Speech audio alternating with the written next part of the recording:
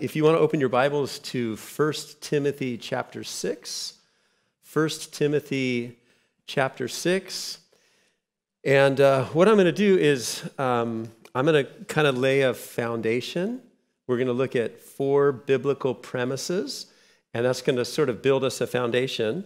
And then once that foundation is built, we're going to look at part of one verse here. It's an exhortation given in 1 Timothy chapter 6. So I think in order for us to really fully grasp the exhortation, I think it's a good idea for us to have some foundation first. So if we get through and it's like, we've been 15 minutes and he hasn't even mentioned the verse yet, we're never going to get out of here. Understand that the premise is part of it, okay? So let's pray and then we'll dive in. Father, thank you for each person that is in this room, each person that's listening online. Thank you, Lord, that you love them.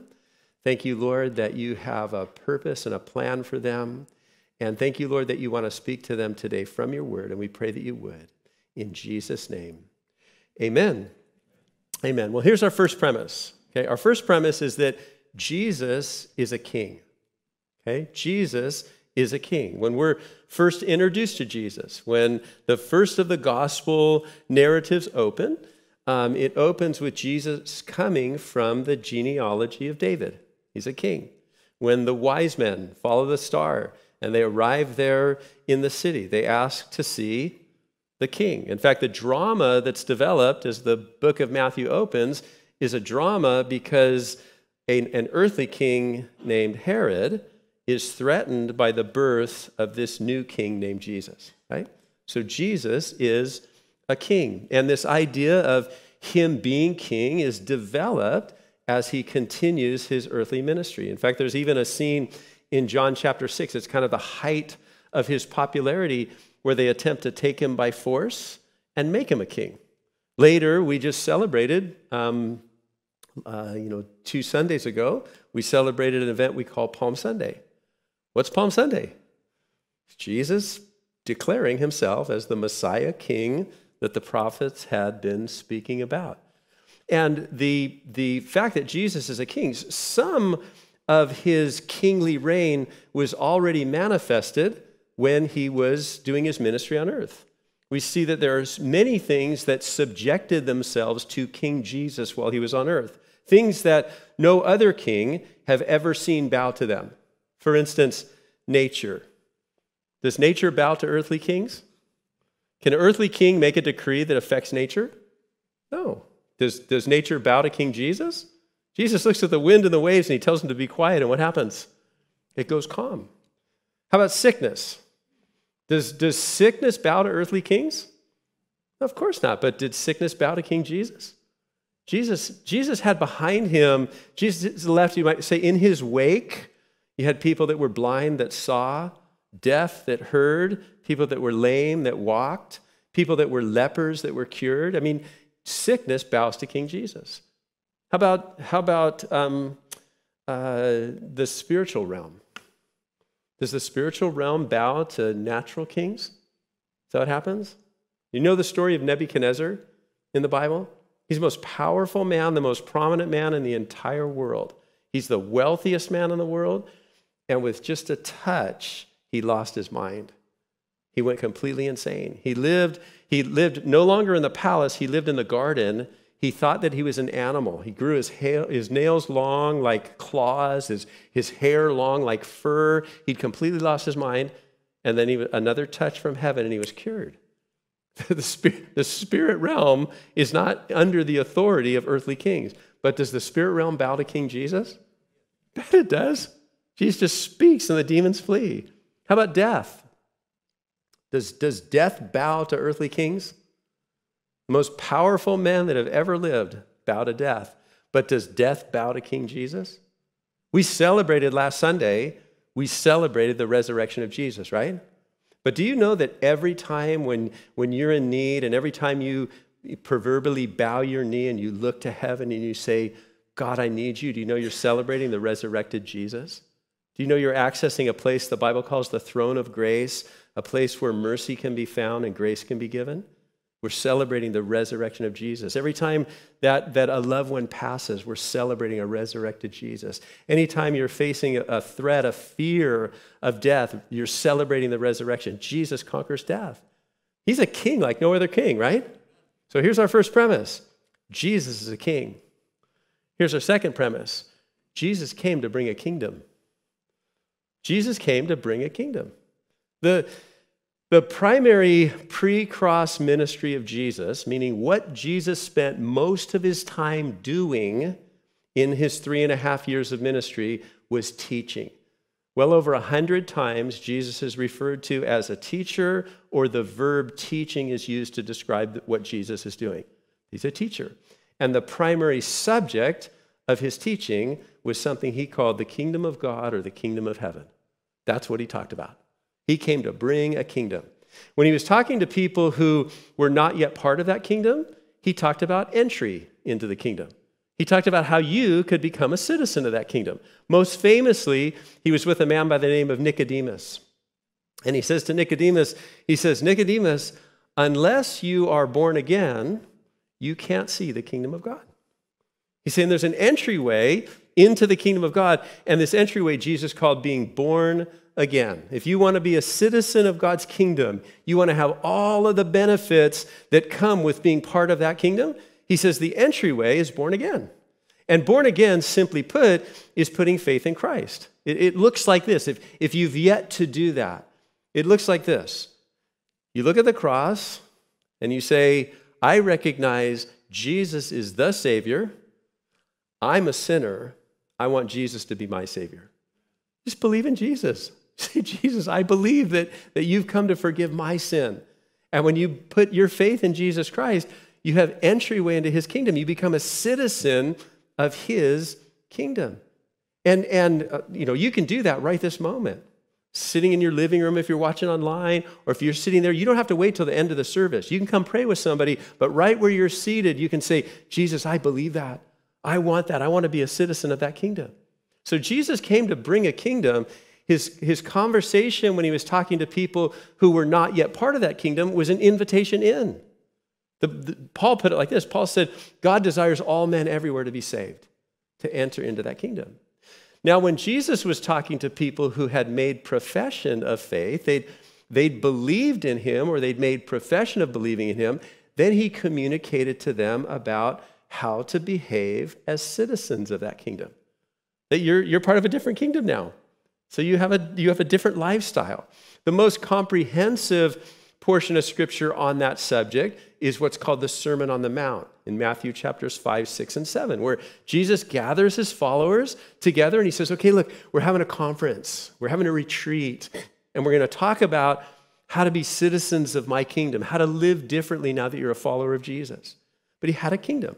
So our first premise is Jesus is a king. Our second premise is that Jesus has a kingdom. Our third premise is this. Jesus anticipated or expected that his kingdom would spread. He expected that it would grow. The kingdom of God will ultimately find its fulfillment when Jesus returns and sets up his kingdom. And the Bible tells us that at that point, righteousness will cover the earth like the waters cover the sea. Now, righteousness is a word that means, in that case, it would be a word that would mean to put things right. In other words, when Jesus comes, everything will be put back into its right order. Well, people will have a right view of God. People will have a right view of themselves. People will have a right view of marriage and of family and of community. They'll have a right value system. They'll have a correct understanding of right and wrong. Like everything will be put back into the way in which God intended it. And the prophets spoke about the time when Jesus sets up his kingdom, that this righteousness is going to cover the whole earth. Okay? But what Jesus is saying is he's saying, I have an expectation that although that's the final fulfillment, Jesus had an expectation that his kingdom would spread.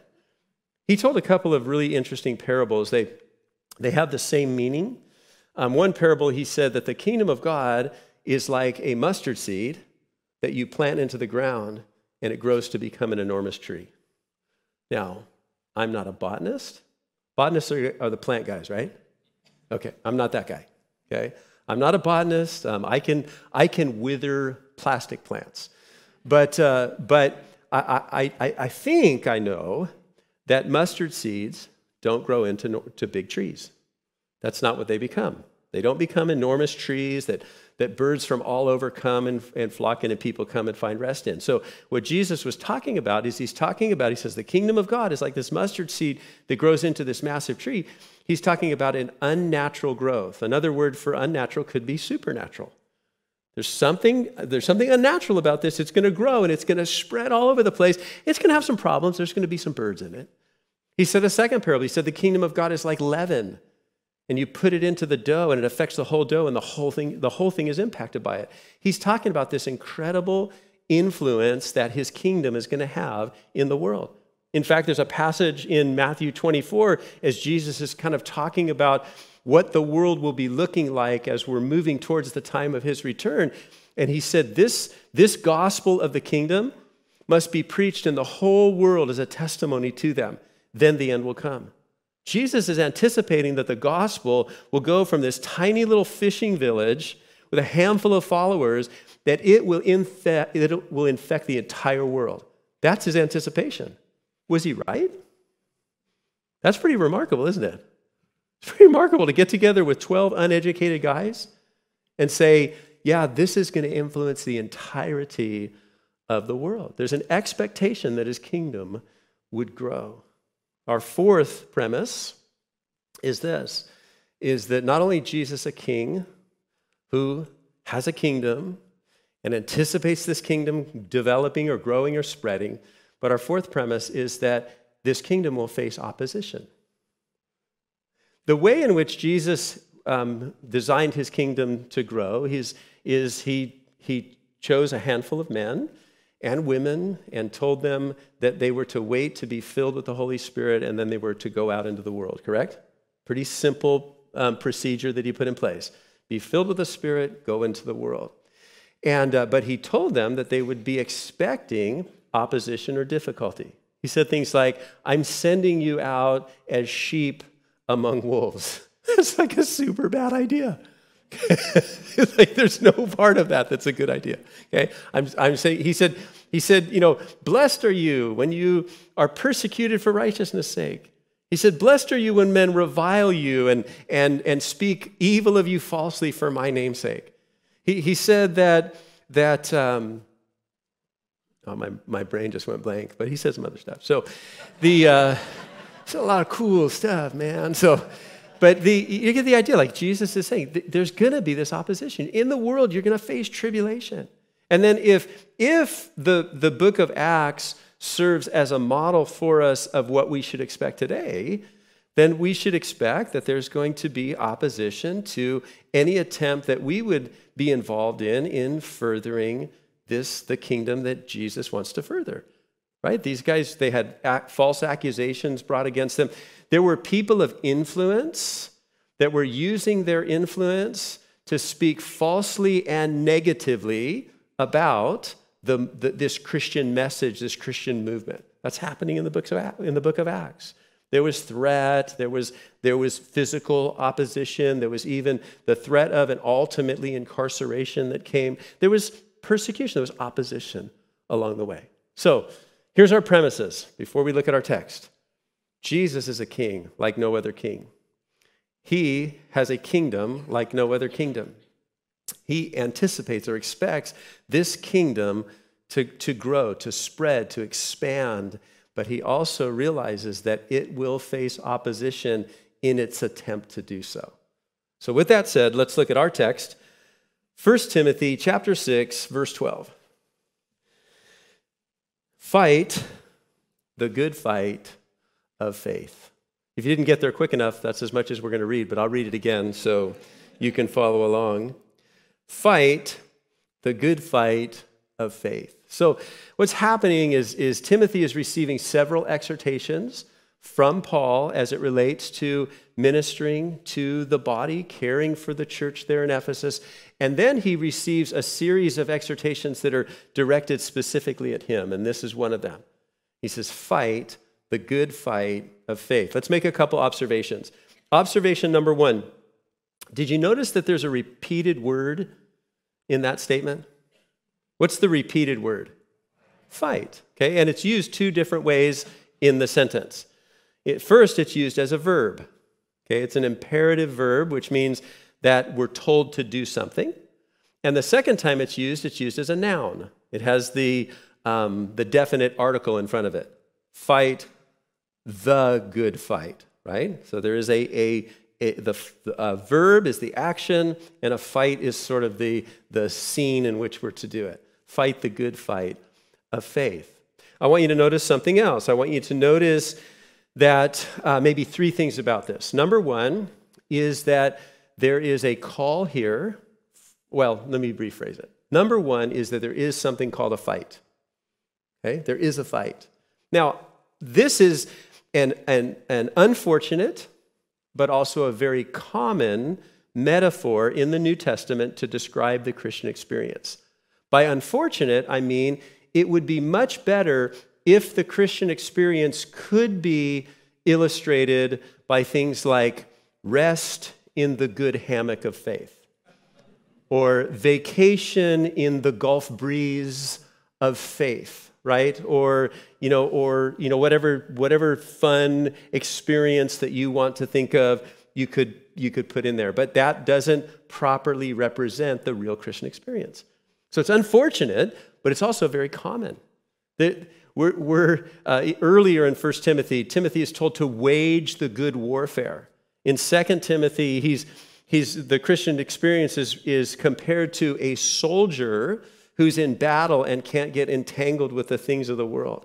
Paul used the metaphor of wrestling, right? A wrestling match against a host of spiritual forces. We read about things in the Bible like helmets and shields and swords and spears and breastplates or whatever, like all this battle metaphor. Those are, in my mind, super unfortunate illustrations because they illustrate something that I don't want to be a part of. Right? I mean, I try to avoid a fight. I'm not looking for it. I'm not trying to start a fight. I'm trying to avoid a fight. Like we have adrenaline that races through our body when we get into sort of precarious circumstances. And you remember back from 7th grade biology, and you learned when that adrenaline races through your body, it causes one of two reactions. What are the two reactions? Fight or what? Flight. How many flighters? It's like, I don't want to fight you. I was at this camping trip, this men's camping trip a couple of weeks ago, and there's this sign, like right where we have all the tents and stuff set up, and it's a sign, and it's giving you instruction on what to do if you come in contact with a black bear. Okay, this is what it says. If you see a black bear, move slowly, speak calmly, back away slowly. So I'm just like kind of picturing it. So here I come, I come around the corner, I see the black bear. It's like, oh, I'm sorry. I didn't mean to interrupt your day. Clearly we're at an impasse.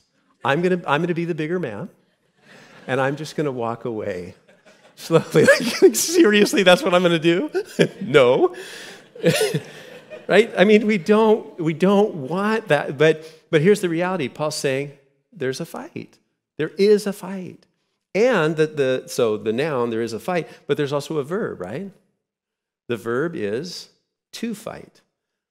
Look at it again. I'm sorry if this is 7th grade English for you, but take a look, verse 12 again. Fight the good fight of faith. Who's the subject? Who's the subject? We are, the reader, right? Initially, it was Timothy, but this is God's word designed for God's people. So the subject is me. Like, I have a responsibility here. There's this thing called a fight. It's out there. It describes the Christian experience, and I'm a follower of Jesus, and I'm told that I'm enlisted into this. I am called into this fight. So there is a fight. I'm called to this fight, but I want you to notice a third thing, that this fight is different. What is he modifies it. He says, fight the good fight of what? Faith. It's a fight of what? It's a fight of faith. It's a different fight. On the day that Jesus was crucified, you remember he was standing before Pilate, and Pilate asked him the question. He says, are you a king? And I love Jesus' response. He says, are you asking for yourself or are you asking for someone else? In other words, are you interested in becoming a citizen of this kingdom? And Pilate, is a little bit combative with him and basically asks him again. And Jesus says, I am a king, and it's for this reason that I've come into the world. But he says, my kingdom is not of this world, because if my kingdom were of this world, my servants would be fighting right now. One of those servants has a vivid illustration of the fact that the fight that we're in is a different kind of fight. Remember when they were in the garden? And the mob comes with swords and with torches and clubs, and they come onto the scene and they accost Jesus. And what does Peter do? Peter exercises his right to bear arms, and he takes a shot at one of the servants of the high priest. And what happens? Cuts his ear off, and then Jesus tells him to put it away, saying, that's not our fight. This kingdom, I'm a king.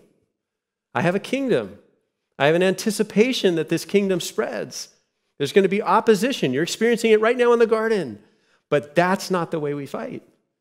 As citizens of this kingdom, we fight differently. So here's what I want to do in the remainder of our time. I want to talk about three things that this fight is.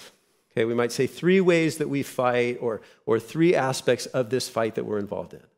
Number one, what is our fight? Our fight is a rescue mission. I'm going to illustrate it, then I'm going to explain it. Our fight is a rescue mission. In the book of Genesis, there's a really interesting scenario that develops. You remember the scene where Abraham and Lot, they've been in business together. They've been tremendously successful, so successful that the land cannot support all of the herds and flocks that they have, so they're going to have to divide their business. So they go up on a hill. Abraham says, look out at the lands. Whichever direction you want to go, I'll go the opposite direction. Lot chooses to go towards the cities of Sodom and Gomorrah.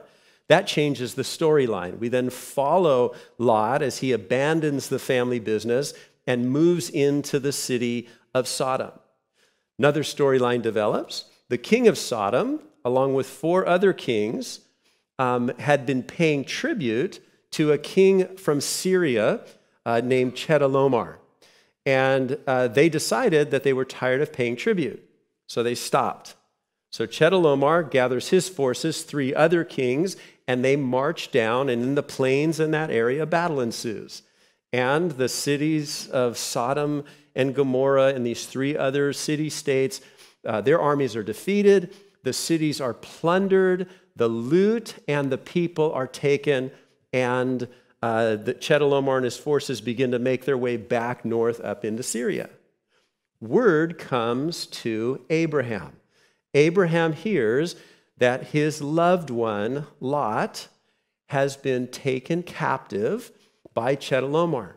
And so Abraham gathers his 318 trained servants, and they go out in pursuit of Chedorlaomer's forces in order to rescue Lot. Quick pause. What was Abraham's profession? He's a shepherd. So his trained servants were trained to do what? Shepherd, okay? These are not military men. Abraham did not have a paramilitary camp, where they woke up every morning and ran through tires and crawled underneath barbed wire and practiced shooting. These guys were not trained as soldiers. They were trained as shepherds, and yet there was a rescue mission, and they trusted that God would be involved, and they went in pursuit. And they traveled all the way north of Damascus, and they north of Dan, and then followed all the way up into north of Damascus. And they took Chedorlaomer's forces by surprise, and they were able to rescue Lot and the other inhabitants of Sodom and Gomorrah and bring them home. It was a rescue mission. Somebody was held captive. That illustrates the fight that we're involved in. Jesus was in a conversation with Peter, It's that famous conversation where he says, "Who do men say that I am?" And then he says, "Who do you say that I am?" And Peter says, "You're the Son of God and the Savior of the world, the Christ and the Son of the living God." And Jesus says, "Blessed are you, Simon, because flesh and blood hasn't revealed this to you, but my Father in heaven." And then he says this, "And the gates of hell will not be able to prevail against the church." Remember that statement? The gates of hell. Now, the gate can refer to two things. Number one, it can refer to a place where sort of counsel and strategy is worked out, but it can also refer to simply something that encloses people in.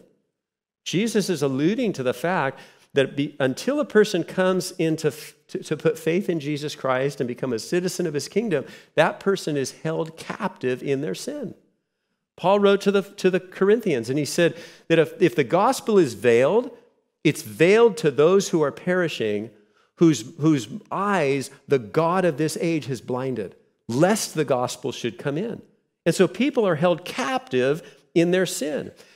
Our fight is a rescue mission to see the people that we love come out from the bondage that they're held into and into a saving relationship with Jesus Christ. That's our mission. That's what we've been called to. Now, Jesus equips us for that mission. You go, listen, I'm not a trained, rescue ranger. That's not, my kids have those toys. So I'm not trained in that. Like I'm a mechanic. It's like, okay, Abraham's 318 trained servants believed that God could equip them to rescue Lot as well. God equips us. And the primary way he equips us is giving us the tools necessary to release somebody from captivity. If you think about different tools or different weapons that would be necessary in different engagements, if somebody's enclosed behind something, what would be the most important weapon? I think maybe a key. Some of you guys were thinking bombs. I mean, you guys the answer to every question is a bomb. Let's blow it up. Okay, but no, I'm thinking maybe there's a better one. How about just the key, right? Just let's try this. And that key that will open the door. This is a true story. I don't know if it really illustrates it, but I grew up in Southern California. I got saved at Calvary Costa Mesa. And I got involved there in the youth ministry when I was 20 years old. I started helping out in youth ministry. And the pastor invited a group of us to come early on Wednesday mornings to his office before work started, and that's where he kind of discipled us. We learned how to read and study the Bible, and so there were a handful of 10 or 12 of us that would meet with him. And one morning, my friend Frank and we showed up there early, and we're waiting. No one's there yet, and it's kind of a drizzly, cold morning.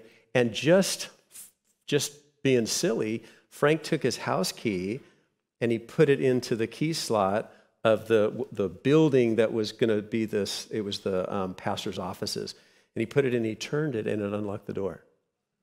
And we went in and we checked another door, and it turns out that just randomly, his house key was the grand master for Calvary Costa Mesa. He could get into, it was like he and Chuck had that key. And we could get into any door. It didn't matter what door it was. Calvary had to re-key the entire facility because of this random key. But we're like checking all the doors. It was one key could open any door. Listen, Jesus has given us a key that can unlock any door that someone is held captive to. It's called the gospel message. That's what we're to proclaim. In a room this size, we've got people who have been set free, when you came to faith in Christ, set free from all kinds of different bondages that you were held in.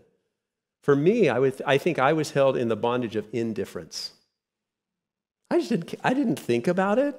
I didn't care about the gospel. I drove every day of my life. I lived and went to school on the same road. Like my elementary school, my middle school, my high school, and the college that I went to were all on the same road in Huntington Beach. The farther west I went on this road, the smarter I got. And as I drove down this road, I passed many churches, and there wasn't a single day where I went in, knocked on the door, and went, is there a God? Like, is eternity something I should be concerned about? Should I think about how God views the way that I live, or can I just keep living however I want? Never once did I have that conversation. I was indifferent. Then I heard the gospel, and the gospel awakened me. Your backstory is different. The thing that held you captive is different, but you know what? It was the same key that unlocked that door. That's why it's so important, especially in the culture that we're currently in. It is so important that we don't get caught up in behavior modification. We get caught up in proclaiming the gospel message. Behavior modification happens after you get saved. Jesus will change your behavior, right? He will convict you. He will transform you. But prior to that, it's the key, the gospel message. That's what we're sent to share. Number 2, so the first fight that we're involved in is a rescue mission. The second fight that we're involved in is taking more ground. Taking more ground. Let me illustrate it, then I'll explain it. The children of Israel, when they entered into the promised land, they were led by Joshua.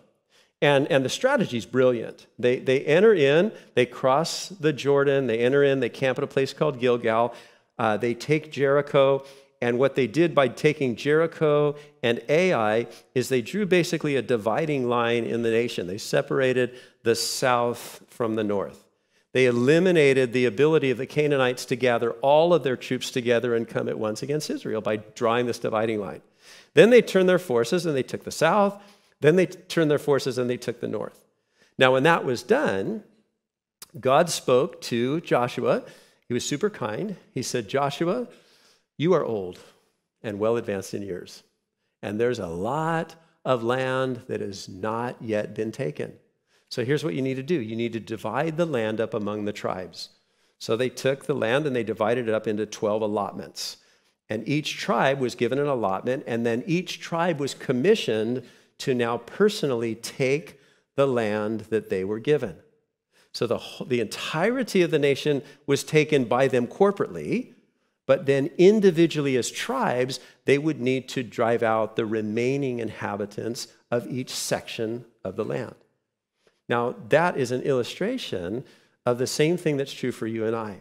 When I say that we further the kingdom by taking more land, I maybe a better way to say it is we further the kingdom by giving up more land. We further the kingdom by allowing Jesus to take more of us. When you got saved, there were certain things that were taken for you. There were certain victories that were already given for you. You came forward and you were filled with the Spirit of God. You were filled with love. You were filled with peace. You were filled with joy. You were filled with purpose. And in some areas of your life, you had immediate victory. Like there were things that you were caught up in before you came to Christ. And as a follower of Jesus, since the day you met Jesus, you've never struggled with those things again. You had victory over them. But not everything, right? There's stuff you wrestle with every single day. There's stuff that have been reoccurring struggles for you. And if you don't stay focused in your relationship with the Lord, you stumble back into those things. That's the land that we need to take. And so the idea behind furthering the kingdom, we further the kingdom when we'll let Jesus take more of us. When we'll say, I'm not satisfied with just what was taken for me when I put my faith in Jesus, or I'm not satisfied with just the amount of growth I've had up to this point, but Jesus, I want to let you have more of me. Well, I want to say, one of the things that happens to us is we sort of settle into this as who we are. So you might say, I'm a really shy person. I could never share the gospel with anybody. And I would say, why? Can't God take that land? Can't God give you victory in that area of your life? I'm just an irritable person. I just get angry so quickly. Why? Can't God give you victory over that? Does your family really have to endure one more day of that? Couldn't you give that to God? Couldn't God give you victory over that in your life? Couldn't you surrender that at his feet? Couldn't you see a flag put in that part of the ground? Couldn't you have victory over it? Like, we can see the kingdom furthered when we'll let God take more of our land. Last thing, the third way that we fight is we fight by taking the kingdom with us everywhere we go. Taking the kingdom with us everywhere we go. I love the sort of the mission vision of Coastline, where it's like we live on mission. We take the kingdom with us wherever we go. Let me again illustrate and then I'll explain. Children of Israel spent, when they came out of Egypt, they came to Mount Sinai, and they camped there for a year. And at Mount Sinai, they were given the law. Now, that is helpful and also maybe unfortunate that we call it the law. And it's unfortunate because when we think of law, we think of a set of rules telling us what we are not allowed to do, right? So we're driving and we're looking for the speed limit sign so we can know how much above it we can go without getting in trouble for it, right? And then we're also super happy when that guy goes blowing by us, right? He goes by, he's like, thank you. Because if someone's going to get a ticket, it's you, right? But like we think of loss as very limited as simply the things that we're told not to do and the penalties that are associated with doing them. But the word Torah, the Hebrew word for law, is a word that is much broader than that. It really means instruction. So when they sat there for a year at Mount Sinai, they were receiving instruction from God. God was speaking into the lives of the people, and he was going to instruct them about who he is. He was going to instruct them about how their lives were to be lived. He would talk to them about marriage and what their marriage would look like. He'd talk to them about family, what family should look like. He'd talk about community and what community should look like. He would talk to them about the neighboring countries and foreigners and economy and every aspect of their life. And he would talk to them about them and he'd say, listen, I'm speaking a different kind of living into your life. So here's what happened. They went into the promised land, dividing line, conquer the south, conquer the north, divide the nation up into the 12 segments. Each tribe was supposed to expand their territory. And then God distributed throughout the entirety of the land the Levites. They didn't get land. They were distributed throughout the land. They were to be experts in the word, and they were to communicate the word to the people so that a different lifestyle would be developed. So no matter where you came from in the world, if you came from Egypt, and you came into the land of Israel and you went into the land that belonged to the tribe of Dan, you would say, these people think differently. They have a different value system. They have a different view of God. They have a different view of people. They have a different way of living life than we do in Egypt. And if you came from Babylon, it was the same thing. And if you came from India, it was the same thing. And if you came from across the Atlantic, it was the same thing. You saw an entire different way of living life because you were living life the way God intended. They took the kingdom of God with them. That's what we're supposed to do. We're supposed to take the kingdom of God with us everywhere we go. You walk out these doors and you go back into your house and you're supposed to be living in a way that brings glory to God. And everybody in your home is influenced by it. I'm going to share one last story and then wrap this up. I didn't grow up in a Christian home. So I got saved when I was 18 years old, and just about 18 years old. And I knew nothing about Jesus. When I came into this outreach event, it was in a massive stadium. And I came in, I had never been in a Christian event. I didn't know what a Christian was. I didn't know a single Bible story. If you asked me, if there was a quiz, what happened to Jonah? I would have failed that one. Okay, I didn't know anything, nothing, completely foreign. I lived in this really crazy, remote part of the world that the gospel didn't get to called Orange County, California. And I had no understanding of the things of God. And I came in, I heard the gospel. I don't remember the details, but I remember this. You're a sinner, no argument. God's a savior, never heard that before.